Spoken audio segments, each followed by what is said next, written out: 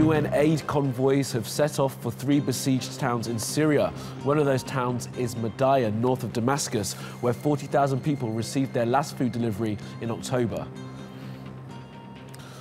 Well, with more on this story, I'm joined now by Gregory Barrow. He's a senior spokesman for the UN's World Food Programme. Mr. Barrow, good to speak to you this afternoon.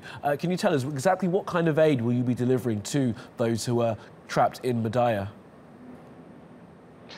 In this first convoy, we're concentrating on food aid deliveries, basic staples like rice and wheat flour, vegetable oil, but also canned goods so that people can eat them immediately, and goods that won't necessarily need cooking.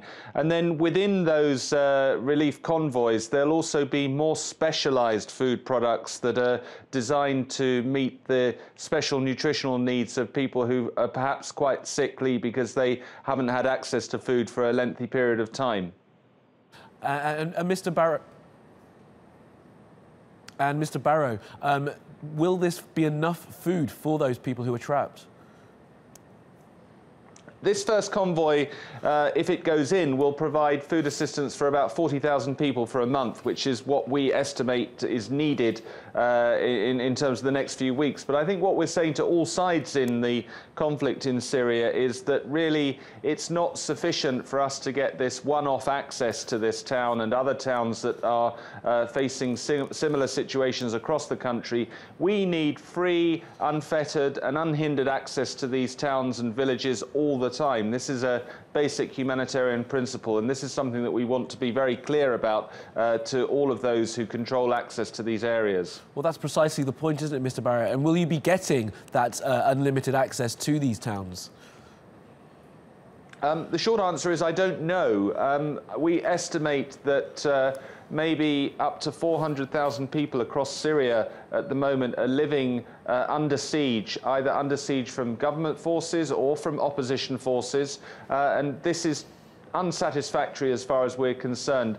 Despite these challenges, we at the World Food Programme are managing to reach around 4 million people a month with food assistance, but it's not enough, and I think we need to send a very, very clear message to all of those who control the checkpoints, the men with guns, that we as aid agencies need to be able to get through to ensure that this level of suffering doesn't continue. Now, this will be food aid. Just tell us exactly what kind of food will be involved, because obviously there are people there that are starving and have been drinking, well, surviving on water. Yes, we've heard what we believe to be fairly credible reports over the past few days of really quite extreme levels of suffering within Madaya. We need to get in now and see exactly what the extent of this is.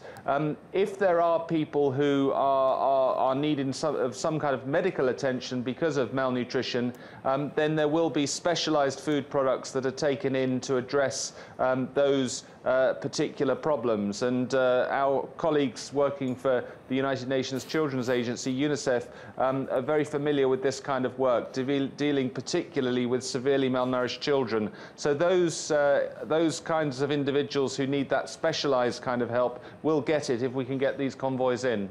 And what kind of food will you be prioritizing?